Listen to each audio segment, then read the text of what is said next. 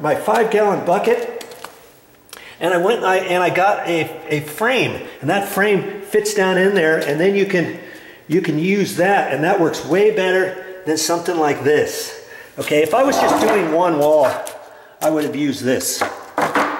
All right, the other guy used that, and there's some plastic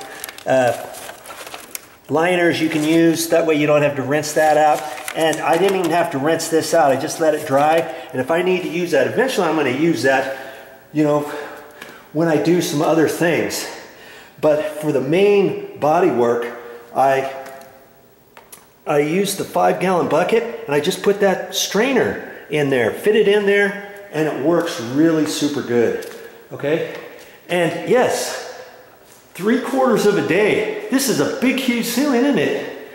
And I took the ceiling fan blades down, and by the way, those blades had marks on the bottom, 3 different areas, and we were like, okay, how are we going to fix this? And I looked on the top of the paddles, and it was a really nice dark wood grained look, and so I took the paddles down and the arm brackets, and I'm going to flip-flop the blades, and I needed to take that down anyways to make it nice and easy to paint. I took the cover, I loosened that cover to the ceiling. See, that thing right there really fits up there, so I unscrewed that, dropped that down. That way I did all that with my mini roller, and then what did I use for my drop cloth? Just my craft paper, building paper, rosin paper, 3 foot wide, and see, I had a 10-foot piece like this one right here, and I just took that, I put it up against the wall, and it wasn't long enough. I cut another piece and I put it over there, and then I went all the way around the edges first with my paint roller, all the way around, and then I went back and forth, back and forth, back and forth. Okay, and that's what I ended up doing today. And we also had an issue with the dishwasher. Yes. Sorry. That's okay. We had the dishwasher here. We ran it the other day, and the dishwasher ran and ran and ran, and it would never shut off. And Momi's taking a picture of it right now, because we ended up, I didn't really look at it. I should have pulled the bottom, I should have ran it myself and looked at it, but I didn't. I thought maybe somebody could just come out here and look at it, and maybe the timer was wrong, or there was a fuse out, or a solenoid was out, or something like that. He took this apart, and he started running it through his cycle. He saw that the burner, that back burner was pushed down into the plastic, and it had eaten out the plastic, and it was leaking. And there was a pipe. There's a pipe down there that's leaking. He pulled that out, started running. He said, "Oh, that thing's leaking," and I didn't want. And he said, "It's too far gone." And I should have looked at it myself, but I didn't.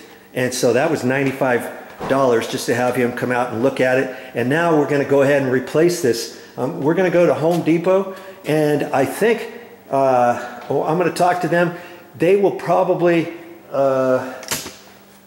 If we purchase it there, they will charge us to install it, and they will include delivery. They will include taking the old one out, installing the new one, taking the existing one and dumping it for us. And they'll do all that, and they'll give us a price for that, and it'll be easier for them to do that than for me to do that. So we ran into that difficulty today, and we also ran into another issue. I have never seen this in my entire life. This is a fiberglass tub shower unit, and it's fiberglass. It's not very strong at all. And look at this. Look at that. There's a hole right there.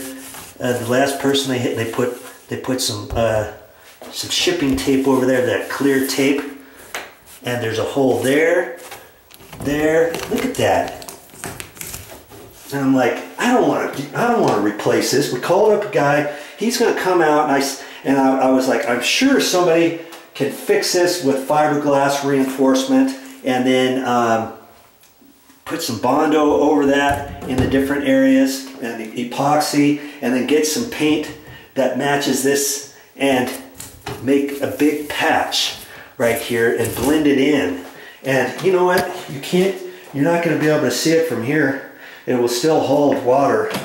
It'll be fine. We're not going to rip this whole thing out. You know, this is 10 years old. You can have issues with your valve, with your spout. You got to take this out. If that doesn't come out easy, you could have another issue with that. Taking this whole thing out. This thing, there's probably a flange that goes behind the sheetrock. Okay, so I don't want to tear that out. And they probably have other units. Oh yeah, we can install another tub insert on the inside. Well, it would have to stop here because this bulges out, or else I would have to cut this out, put the insert in up against here, still go around all that stuff. I don't really want to have to mess with that. I'm hoping that they're going to be able to go ahead and patch that and call it good. Okay, so there's something else we're going to have to do. So I'm just explaining to you briefly what I ended up doing today. Okay, and I wore my hat for painting. Look at this, no paint on it. I wore my safety goggles, no paint on there. I took my white shirt and I flipped it inside out, and I got a couple paint drips on here, and it'll still be fine when I flip it the other way on my pants. Look, not paint at all. And I had this paint on here from before. These are my throwaway shoes. I'm not going to wear my good stuff. So when I get here in the mornings, you know, I put all my good stuff up here, my good hat, all my stuff in here, my shoes. Here's my shoehorn. Here's my coffee from this morning. And I just bring that stuff, and then I change before I go back to the hotel. And incidentally, we got a hotel where we're staying it's only like $300 a week for two of us, for 2-bedroom. And so if you're going somewhere, you're doing some work, and you got to stay a while, think about getting a hotel kind of like that. It's pretty cheap. It actually averages out to like $35, $40 per day is all, instead of like 100 or so a day. Okay, so now tomorrow, what's my project tomorrow? Oh, before I go into that, I ended up having to do some patchwork. I ended up doing all kinds of patchwork, and I was going to use, remember I told you the other day I was going to use some spackle, and I ended up getting some spackle at Home Depot, and it was the stuff, here it is, the stuff that I had was all dry. I was going to use this stuff here, dry deck spackling. And this is the wet kind. This is really heavy. It's not the lightweight one, but what I kind of liked on it, it says when ready, goes on pink, dries white. When ready to sand and paint, it dries white. So if you have to put 2 coats on, you wait until it's white, and then you can put on the second coat. But I ended up just getting this stuff here, LX Plus. This is the 40-year, all-purpose acrylic latex caulk plus silicone. Is paintable, and this is white. You want to use white. You don't want to use, and you can get painters caulking that's a little bit different than this, but get white. Don't get something like clear or something. So I just took that, and I was like, hey, you know what? I'm just going to use that instead of my spackle. And I've been doing all kinds of things. Remember that big hole here? I've just used that caulking on that, and I'm going to end up having to put a little bit more on there. And even the bigger, like these bigger holes, I just put spackle in there, and I ended up putting 2 coats on there so far. You got to put 1 coat on and let it dry, because as it's drying, it sinks in a little bit. Then you can put another coat. And then once I get all done with that, after 2 coats, you know, I have to put another little coat on there, and then after that dries, I'll put some more caulking. Boop, boop, boop, boop, boop, boop, boop. And then take a putty knife and flatten it down to make it look like a skip trowel, or this is a spray texture knockdown. See how they sprayed it on there and they let it dry a little bit, and then they took a trowel and knocked it down. So you have the backing pieces, and then you got a flat bit, you got a flat bit, you got a flat. You see what I mean? And so to just put a flat patch there, because after you paint, you're gonna see it. So once I get that flat with my caulking, I'm just gonna dab it a few times, and then I'm gonna take my putty knife and just flatten it down to make it look like this here. It's gonna mimic that. Okay, and I'm doing that all kinds of places. I had to do it.